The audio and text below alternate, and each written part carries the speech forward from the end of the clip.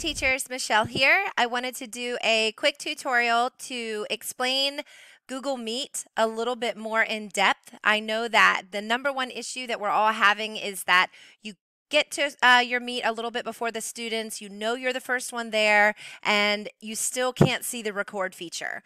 We have found just through experience that if you don't get there before your students, you won't have the record feature.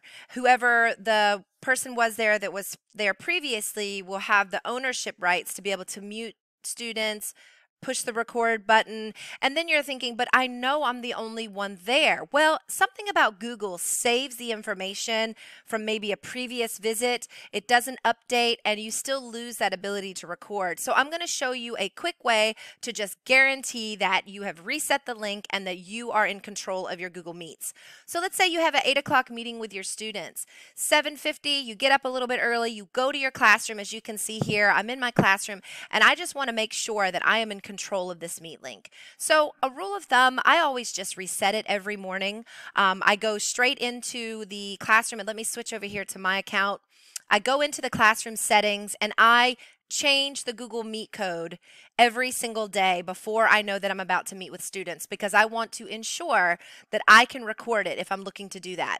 This is what you do. You simply go to the cogwheel where the settings are.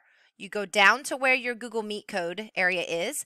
I use the little drop-down caret and I click Reset. I let the link reset.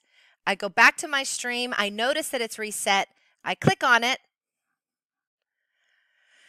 I get ready to join. No one else is in my meeting. I join my meeting, and I even check the 3 little buttons to ensure that record is there.